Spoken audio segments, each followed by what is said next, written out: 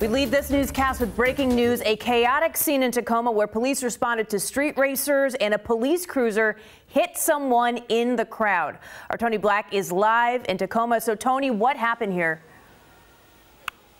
Yeah, good evening to you, Vanessa. There is still a very large police presence out here as they continue to investigate. We actually just got an official update from the Tacoma police in a press release about 30 minutes ago. But the bottom line is that a Tacoma police officer in his cruiser ran over someone tonight on these streets. So here's what happened. Earlier tonight, videos began appearing on social media that showed a large crowd at the intersection of 9th and Pacific here in Tacoma. Several cars can be seen doing donuts and other dangerous moves.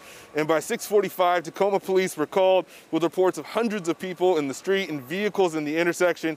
And that is when things changed dramatically, according to witnesses we spoke with and the videos. And we want to warn you that what you are about to see is graphic. So we have blurred the video again as it is graphic, but you will see a Tacoma police officer or Tacoma police vehicle on the left roll over someone with their front and rear tires. Again, it is not clear why this person was on the ground, but we spoke to two witnesses who say it was clear to them that this officer had run someone over. About the time I turned the camera and noticed what was going on, you could see him kind of lift up on his front, go over the first, or go over, on his front tires, and then kind of figured he was going to stop, and then he just kept going, saw his back tires go over him. And you could see the person under the car actually turn the tire going over towards the back. Now tonight, the interim police chief sent this statement, again, just 30 minutes ago, saying, quote, "I am concerned that our department is experiencing another use of deadly force incident. I send my thoughts to anyone who was injured in tonight's event and am committed to our department's full cooperation in the independent investigation and to assess the actions of the department's response during this incident."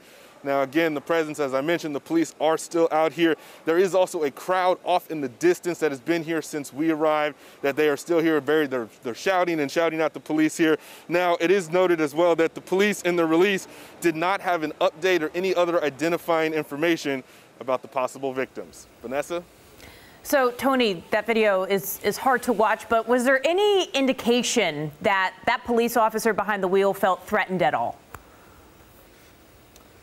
Well, in the release, they did note that the officer felt fearful for his life because of the crowd that was around him and said he was unable to go backwards, so that they went forward. Now, witnesses told me, again, as you might have heard in that soundbite, that initially the officer kept going up the street before he ultimately did a U-turn to then come back and try and check on the person that had been hit. But the crowd kind of swarmed around them and wasn't able to do that. But both said that they were just simply shocked to see that the officer kept going. So there's still a lot of questions here, and we'll keep you updated as we learn more. For now, in Tacoma, I'm Tony Black, King 5 News.